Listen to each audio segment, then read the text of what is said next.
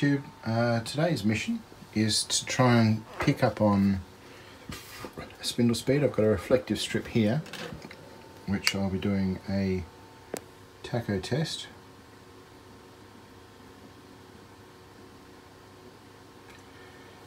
To see spindle speed. On my VFD mode I've got low, high, vary and auto.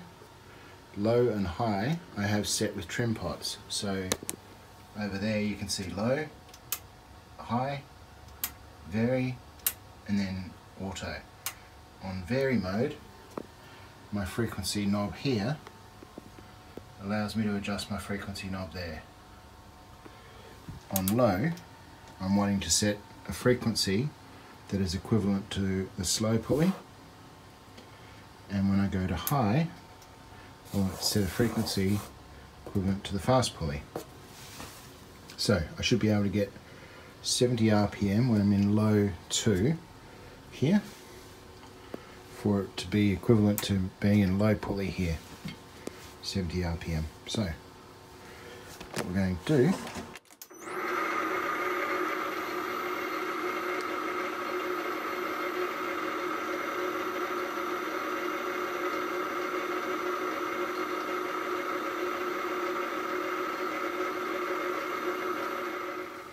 So now I've set myself to the high, do the same thing.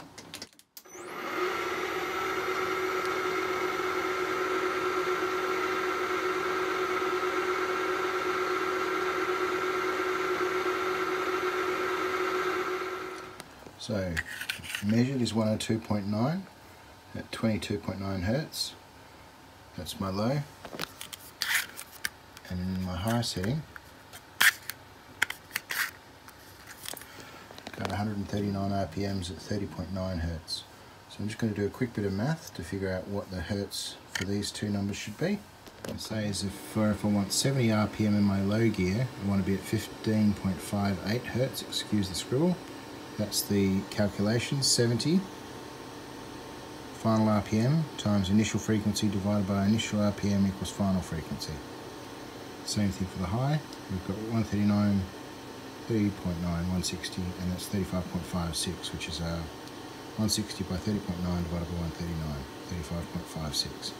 Now we can just test those two frequencies using our adjustable dial. Just a vary setting, which means that this knob is now controlling our frequency, and down on that we want to get to 15.58, 15.6, that'll be close enough. So now if we turn that on, we're looking for 70 RPM at spindle.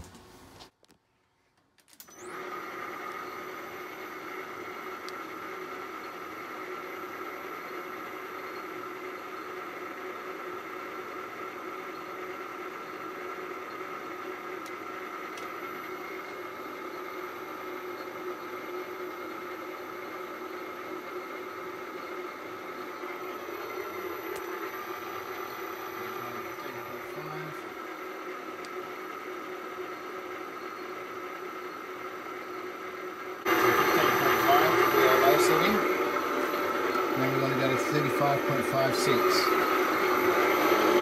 35.65.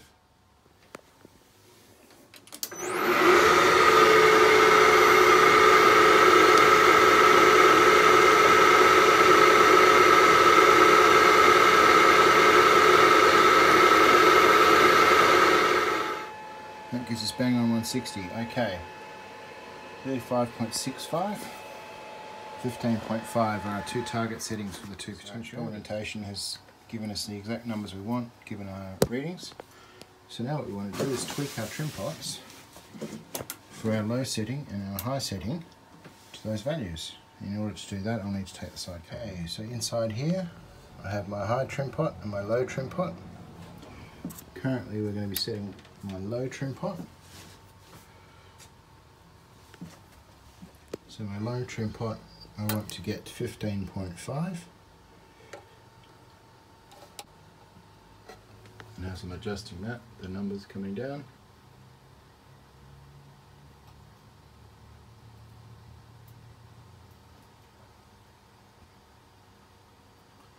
15.5. So now we're going to go to my high setting. And now my high trim pot. I want to adjust this to getting 35.65. Looks like 35.6 is going to be my closest value. Okay, so that's my low and my high. Back to low, 15.5, high, 35.55. Oh, let's go up one more fraction. Okay, low, high. So now at a flick of a switch, I have my low and my high. Back to my vary, which allows me to adjust my speed with my dial. And that is that. Okay, so now we're all buttoned up. I'm on low pulley, low and 2. Should be getting 70.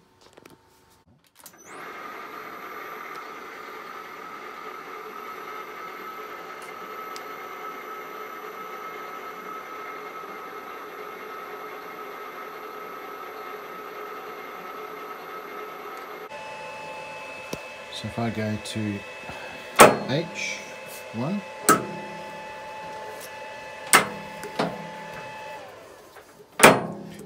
that should get me 650 at the spindle.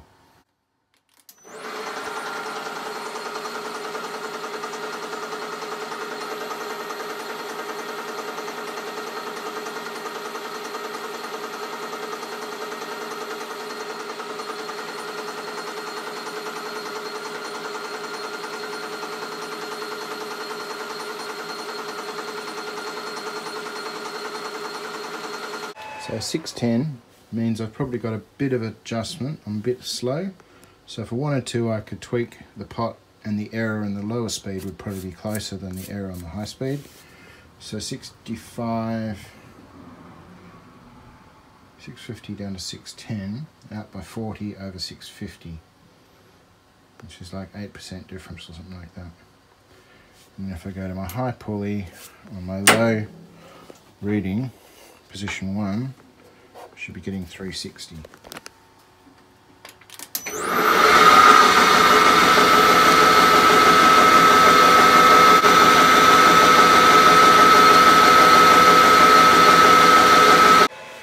So my fast pulley is a fraction past, my slow pulley is a bit slow, but it's within QE. So now, instead of having to change belts, I can just use the VFD to flick between fast and slow pulley and get me all this range of speeds. That's a result. So just in case I hadn't given this detail before, at the top we have indication for the lathe being on, emergency stop, which obviously kills the light, jog button, which I've actually got to do a slight adjustment on the wiring. The jog is actually needing to be an active low, not an active high.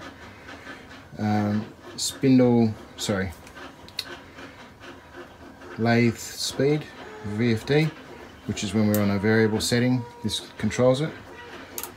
Low setting, which is set to our low pulley now. High setting to our high pulley now. Vary, which is set to this one. And auto, which is a future function that I'm planning to build into this lathe. And auto will allow you to use a feed from an X cross position to do variable spindle speed or constant surface speed. So as you bring it in, it will ramp up or ramp down from an existing speed. So you'll set your speed at the start of your cut, and as you go in, it'll speed up the cut accordingly, up to the maximum speed of the lathe or whatever. I also have this stepper mode switch, which again is for future operation. Stepper mode manual, which is no steppers at all.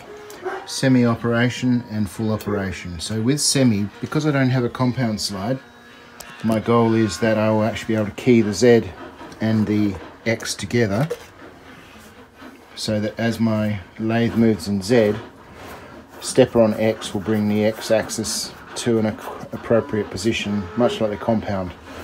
So I can cut a taper, or I can cut a sphere, or a complex shape. Once I get the complex shape setting, that'll be a software controlled setup.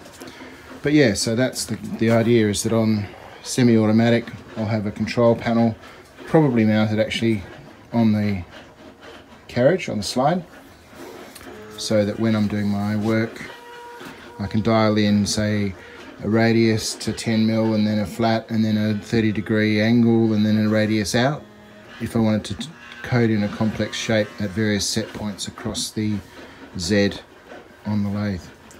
So that should be an interesting addition as I progress on this particular machine. But anyway, that is some progress. It's on the AL960B lathe restoration project, so I'll record that and save it now.